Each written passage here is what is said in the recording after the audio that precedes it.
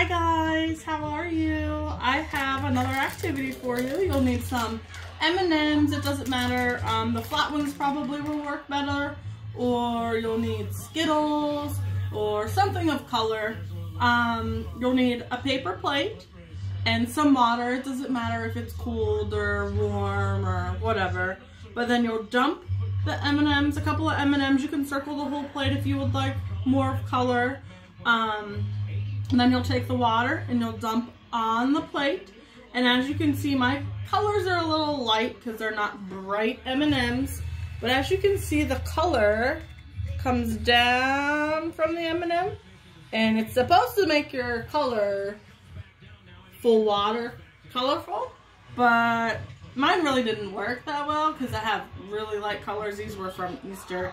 So, thank you guys. Have a good day.